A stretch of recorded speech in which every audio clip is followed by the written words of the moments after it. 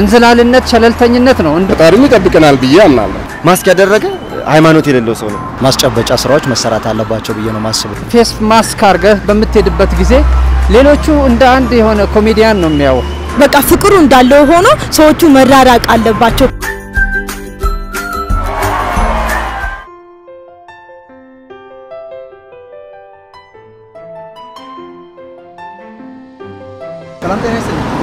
ሰላም ስምን ማን ነበር ስሜ ጌትነት አለሙ ይባላል ጌትነት ዛሬ የጤና ሚኒስትሯ 111 ሰው እዚህ ሀገር በኮሮና ቫይረስ እንደተያዘ ተናግረዋል አጠቃላይ ሪፖርት ማለት ነው ምን ተሰማ በጣም ያዘንኩበት ምክንያት ምንድነው እግዚአብሔር ይመስለኛል ለኛ ፋታ እየሰጠነ ነው ለኛ ብዙ እንድንጠነቀቅ እድል እየሰጠነ ነው እኛ ግን ያንን እድል ራሳችን በእንዝላልነት ወይም ደግሞ በግዴለሽነት በሽታውን ለማስተላለፍ እያደረግን ነው ያለን እንጂ ያን እድል ተጠቅመን ራሳችንን ከበሽታው ለመከላከል እያደረግን አይመስለኝም ምሳሌዎችን አሳየኝ ለምሳሌ በጣም ያዘንኩበት ሰሚት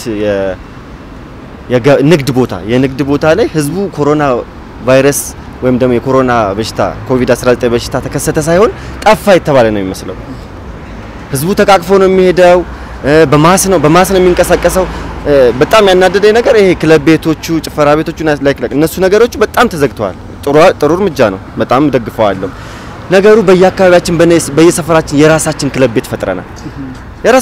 ቤት ፈጥረናል ድግሱ እንዳለ ነው ማህበሩ እንዳለ ነው ሰርጉም እንዳለ ነው ተሰብስቦ መብላት መጠጣቱ እንዳለ ነው ህዝቡ ምንም ረስቶታል ማለት ነው በጣም እኔ በግልጽ የምናገረው ነገር ኮሮና ጠፋ የተባለ ነው የሚመስለው እንጂ እኔ እንጃ በሌሎች ሀገር የሚከሰተው ነገር ሁሉ እኛ ጋር እየተከሰተ ያለ አልመስለን እስከማለት ድረስ ማለት ነው ጭራሽ በጥንቃቄ በሚያደርጉ ሰዎች ላይ የምናሾፍም እኮ አለ ነው ማስክ ያደረገ ሃይማኖት የሌለው ሰው ነው የሚጠነቀቅ ሰው እኮ በቃ የማያምን ነው ማለት እኮ ነው እንዴ ፈጣሪ አትጠንቀቁ ብሎናል እንዴ አትጠንቀቁ ግን እየተጠነቀቅን ጥንቃቄ ያደረግን ብናምን ምን ችግር አለው ተጠንቅቀን እንመን ከዛ በኋላ እግዚአብሔር ያመጣው መቀበል ነው በቃ እንደዛ ነው ማስበው ነው እሺ ስምሽ ማን ይባላል ስሜ አልፊያ ጀማል ይባላልው እሺ አልፊያ ሰሞኑን በኮሮና ቫይረስ ጉዳይ ማለት ነው ይታዘብሽው ነገር ነገር ነው እስኪ ያው የታዘብኩት ነገር ኮሮና ሰዎቹ እንዲጠጋጉ አይፈልግም በንክኪ ስለሚያልፍ ማለት ነው ሰዎቹ ደግሞ በአመት ባልም ሆኖ ገባ ላይም ሆኖ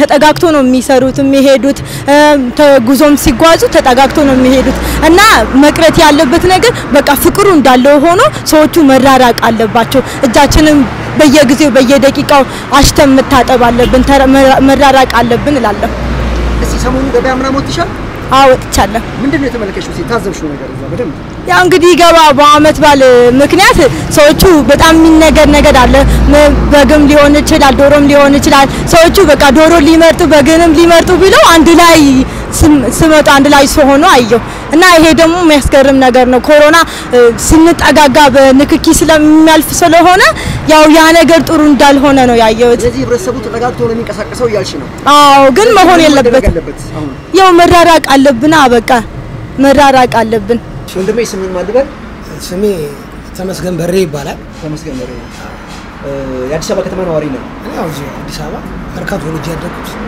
እስኪ በኮሮና ቫይረስ ምክንያት ማለት ነው ከታዘብካቸው ጉዳዮች በኮሮና ቫይረስ ጉዳይ እንደሆነ ያው የሃይማኖት አባቶችን በተቻላቸው መጠን ሞክረዋል መንግስትም በሚዲያ ሞክረዋል ግን ብዙ እኛ ጋር የሚቀር ነገር አለ ከኔም ጭምር ማለት ነው የሆነ ግንዛቤ ማጣቱን አላውቅም የማስተዋል ጉዳዩን አላውቅም ግን በጣም አንዳንድ ጊዜ የመርሳትን ጉዳዩን አላውቅም ሰብሰብ ብለን ርቀት ሳንጠብቅ እንጫወታለን በይበልጥ ደግሞ በየመንደር ውስጥ አሁን መንግስት መቻ አይችልም ግን ሁላችንም አባትም ይሁን የሃይማኖት አባቶችም ይሁን ታላላቆችም ይሁን በተቻለ መጠን ጫና በእናሳደረባቸው ወጣቱ ላይ ግን ጥሩ ነው እየተቆጣ ነው ካልሆነ መንግስት ብቻ ይሄን ነገር አይችልም የሃይማኖት አባቶችም ብቻ አይችሉት በየመንደሩ ወጣቶች ተሰብስበው ይገኛሉ ነው የምትለው ወጣት ተሰብስበው ቢንጎ ይጫወታሉ ጫት ይቀማሉ እንደው ርቀት ጠብቆ እንኳን ቢሆን ጥሩ ነው ግን ጭራሽ በቃ ልክ ምንም በሽታውም ያለ አይመስልም እዚህ ሀገር ላይ እውነቴን ነው ግን መንግስት ብቻ ቢጮህ ትርጉም የለም የሃይማኖት አባቶች ብቻ ቢጮህ አንተ በግል ምን እያደረክ ነው እኔ በግሌ እንግዲህ ካለኝ ተሞክሮ ማለት ነው ርቀት ጠብቄ ተጠንቅቄ ጓዛለሁ ከዛ ውጪ ሌላ ነገር የለም ብቻውን ቤት ራስን አድለ ተቀምጠህ ታውቃለህ ዝም ብለህ ለማንኛውም ነገር የለም እኔ ከቤተሰብ ጋር ነው ያለው ከቤተሰብ ጋር ነው ያለው ተዳዳሪ ስለሆነ ስለዚህ አሁንም ቸልተኝነት ይታያል ነው የምትለው? በጣም ቸልተኝነት አለ። አሁን ለምሳሌ አሁን ፒያሳ በትር ጭር ብሏል፣ እዚህ ስቴዲየም ትር ጭር ብሏል፣ ሌላም ቀን ጭር ብሎ ነው ያለው። ግን አብዛኛው ቦታ ግን መሰራት ያለ ቦታ ላይ እየተሰራ ግን አይደል። ለምሳሌ አሁን መንግስት ወደ አትክልት ተራ ተነስቶ ወደ ጃልሜዳ ሄዷል አይደል? ጃልሜዳ መሄዱ ብቻ እኮ ወሳኝነት የለውም። ጃልሜዳውን ሄደበት አንድ ሀገር ያከላል አይደለም። ግን ሰው አሁንም እዛው ጋር ተፋፍሮ ነው ያለው። እንደምታየው በሚዲያ በስንሰማ ሽንት ቤት የላቸው ሳይስተካከል ሁሉ ነገር እዛ ጋር ሄዶ ይሰፋሉት። ቆሻሻው እዛ ጋር ይጣላል፣ እዛ ጋር በሽታው አይመጣም ማለት ነው። እና ብዙ የሚቀር ነገር አለ። እናመሰግናለን። ጤና ይስጥልኝ። ጤና ይስጥልኝ። ስምህ ማን ነው? ሙልጌታ ይባላል። እሺ ሙልጌታ፣ ዛሬ 3 ተጨማሪ ሰዎች ተገኝተዋል በኮሮና ቫይረስ የተያዙ ማለት ነው። በጠቅላላ 111 ደርሰናል ማለት ነው እዚህ ሀገር ላይ። ከኮሮና ቫይረስ ጋር በተያያዘ እስኪ ታዘብከውን ነገር ንገረን። በዚህ አዲስ አበባ ላይ ያው አሁንም ቢሆን ህብረተሰቡ የተሻለ ነገር ማድረግ አለበት ብዬ አስባለሁ። ጥንቃቄ መጨመር እንዳለበት አሁንም የተጨማሪ የተለያዩ የግንዛቤ ማስጨበጫ ስራዎች መሰራት አለባቸው ብዬ ነው ማስበው። ህብረተሰቡ አሁንም የበለጠ መራራቁን እያየው አይደለም። በተለያዩ ቦታው ወጣቶች ተሰብስበው አሁንም ይታዩኛልና ርቀትን የመጠበቅ ሁኔታ ላይ ብዙ ነገሮች አሁንም ይቀሩናል ብዬ አስባለሁ። ትላንትናና ከትላንት ወዲያ ደግሞ የተለያዩ የገበያ ቦታዎች በመታይበት ሰዓት አብዛኛው ህብረተሰቡ ተጠጋግቶ ነው ያየነው። ስለዚህ የበለጠ ዋጋ እንዳያስከፍለን የበለጠ መጠንቀቅ አለብን ብዬ ነው ማስበው። የኛው ኢትዮጵያ ከሌላው ዓለም ምትለያለሽ ብለህ ታስባለህ? ያው ህብረተሰቡ ማህበራዊ ግንኙነቱ የበለጠ ተቀራርቦ የመኖር ሁኔታ ስላለ ህብረተሰቡ ያንን ባህል አሁን ለጊዜው ተወት አድርጎ በሽታው እስኪያልፍ ድረስ መጠንቀቅ አለብን። የተሻለ ጥንቃቄ ማድረግ አለብን ብዬ አስባለሁና በወጣቶች በኩል ክፍተት አለ ነው የምትለኝ?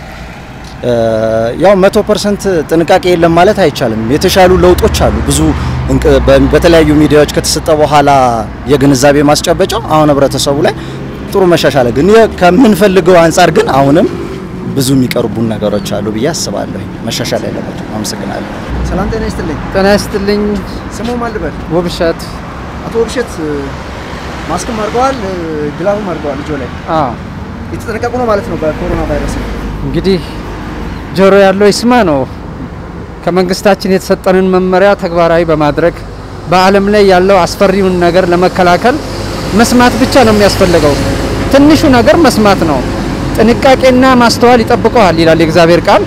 ከሰማን እንጠነቀቃለን፣ እናስተውላለን። ከኛ ደግሞ የጎደለውን አብዝቶ የሚፈውስ አምላክ ኢትዮጵያ እጆቿን ወደ ፈጣሪ ታነሳለች እንደሚለው ሁሉ የእግዚአብሔር ቃል እግዚአብሔር ደግሞ ሁሉም ሰው እጁን ወደ ላይ ስላነሳ እግዚአብሔር ይፈውሳል። ይሄን በሽታ ያቆመዋል ብዬ እምነት አደርጋለሁ። ሰሞኑን ህዝቡ በአንዳንድ በኩል መልካም ነገር ይታያል፣ አንዳንድ ቦታ ደግሞ እጅብ ብሎ ምናምን የመንቀሳቀስ ሁኔታ ይታያል። ይሄን ጉዳይ እንዴት ታዘቡት? እሱ ይሄ እንግዲህ አብዝቶ የመቀበል ችግር ነው። አብዝቶ ለመረዳት ችግር ነው። እንዝላልነት፣ ቸለልተኝነት ነው። እንደውም አንተ ጓንት አድርገህ ፌስ ማስክ አድርገህ በምትሄድበት ጊዜ ሌሎቹ እንደ አንድ የሆነ ኮሜዲያን ነው የሚያው። በፍጹም በቃ ፈሪ እንደው የሆነ ነገር አድርገው ነው የሚያው። ይሄ የስነ ልቦና ለመፍጠር ነው። ያ ጎራ ደግሞ የሚቀላቀለውም ሰው የለም። ጆሮ ሰምቷል፣ አይን አይቷል። እየደረሰ ያለውን በሚዲያ በቴሌቪዥን እያየን ነው። ስለዚህ ያየ የሰማ ሰው የነሱን እንትን የሚቀበል አይመስለኝም። ለነሱ አሁን በዚህ አጋጣሚ ማስተላልፈው በየሱቁ በር ላይ ተኮልኩሎ የሚቀመጡ ልጆች አሉ፣ ያንጓጥጣሉ፣ አረጋውያንን፣ ሽማግሌዎችን፣ ወጣቶችን። ይሄ አልባሌ ነው፣ አላግባብ ነው፣ አለመታዘዝ ነው። አለመታዘዝ ደግሞ የሚያመጣውን ቅጣት ከአዳምና ሔዋን መጀመር እንችላለን። የእግዚአብሔርን ቃል ባለመስማታቸው፣ ሰምተው ባለመታዘዛቸው ሞትን ሞተው የጎዳና ተዳዳሪ ሆነው ከገነት ወጥተው የነሱ ሞት ለኛም እስከዛሬ ድረስ በዘር ውርስ ይዘኑ እያስቀጠልኑ የሚሄድንበት ሁኔታ ነው። ስለዚህ ይሄንንም ነገር እንደዚሁ ለማስቀጠል በሽታውን ለማስቀጠል እኔ በምን ምክንያት እንደሆነ አላቅም፣ አለመረዳት ይሁን እንደዚሁ እብሪት ይሁን ወይም ማንኛን ያክለናልም በሚል እንደሆነ አይገባኝም። ይሄ ችግር አለ። በዚህ አጋጣሚ በየሱቁ በር ላይ በተለያየ ቦታ ተሰባስበው እንደ በግ ተፋቅፈው የሚቀመጡ ወጣቶች ልብ ብለው ቢያስተውሉና ከመምጣቱ በፊት ቢጠነቀቁ በዚህ አጋጣሚ መልእክቴን አስተላልፋለሁ። እጅግ አድርገን ነው አመሰግናለሁ። ስምህ ማለት አጥናፍ። ዛሬ 3 ተጨማሪ ሰዎች ተገኝተዋል ኮሮና ቫይረስ ተጋሪዎች ማለት ነው። ይህ በእንዲህ እንዳለ ማለት ነው ህዝቡ አሁንም የመዘናጋት ባህሪ ይታይበታል ብለህ ታስባለህ? ይታያል። ይታያል። እስቲ ታዘብከው ነገር ለምሳሌ ተጠጋግቶ መሄድ፣ አንዳንድ ሆቴሎች ውስጥ ርቀትን አለመጠበቅ፣ ሰዎችም እርስ በርስ እየተሻሹ እየተገፋፉ የሚሄዱበት ሁኔታ አይቻልም። የተዛወርባቸው ሁኔታዎች ማለት ነው። ነገር ግን ያው ይሄ ርቀቱ ምናምን እንደተጠበቀ ሆኖ ስራዎች ደግሞ በጣም እንዳይጎዳ ሌላ ደግሞ በስራ ላይ ጥንቃቄ ቢደረግ ይሻላል ብዬ አምናለሁ በመንግስት በኩል ማለት ነው። ህብረተሰቡ አሁን ኮሮናን ቀለል አድርጎ የተመለከተው ብለህ ታስባለህ? አሁን ማለት ያው አንድን ግማሹ እኛን ምንም አያረግንም ይላል። ለምን እንደሆነ አላውቅም። ኢትዮጵያ ከሌላው ዓለም በምትለይበት ጉዳይ አለ? አዎ እኛ በእግዚአብሔር እናምናለን። በራሳችን ሳይሆን በፈጣሪ ነው የምንተማመነው። እኛ ላይ ያን ያህል ሊበረታ አይችልም። እንደውም ፐርሰናሊ እነሱ የብቻኝነት ህይወት የሚኖሩ ሀገሮች ናቸው የሚጠቁት። እኛ አሁንም ቢሆን በማህበራዊ ኑሯችንን እየቀጠልን እንኳን እኛ ላይ ያን ያህል አልበረታም ይላል ሰው። ምናልባት እስኪበረታ ድረስ አይደለም አላምንም። ትክክለኛ አስተሳሰብ ነው ብዬ አላምንም። ነገር ግን እንደዛም ሆኖ ጥንቃቄ በርግጥ ፈጣሪም ይጠብቀናል ብዬ አምናለሁ። ነገር ግን የኛ ጥንቃቄ ጭንቅላት አለን እናስባለን። ስለዚህ ፈጣሪ ደግሞ በሚጠብቀን ላይ የራሳችን ጥንቃቄ ያስፈልጋል ብዬ አምናለሁ።